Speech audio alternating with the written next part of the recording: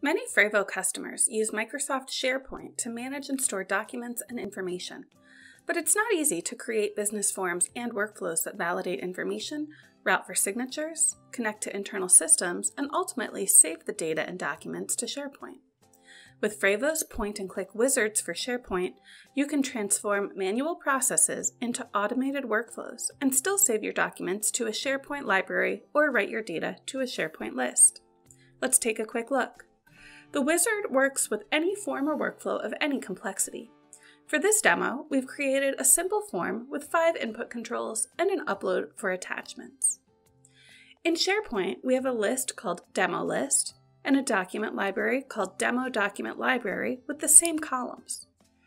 In the Form Designer, click on Settings, then Document Actions, and choose Save to SharePoint. If you're not already logged in, you'll be redirected to Microsoft's login page. Once you're logged in, the SharePoint wizard launches. You can select up to 2 destinations for the data.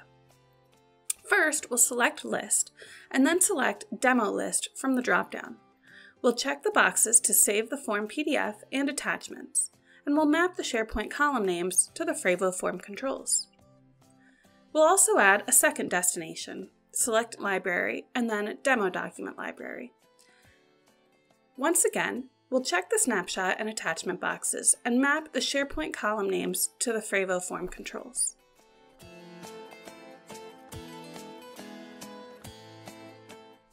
Test the form. Enter some data, upload an attachment, and submit the form. Once the submission is completed, take a look at the demo list. The form data has been saved to a new item in the list.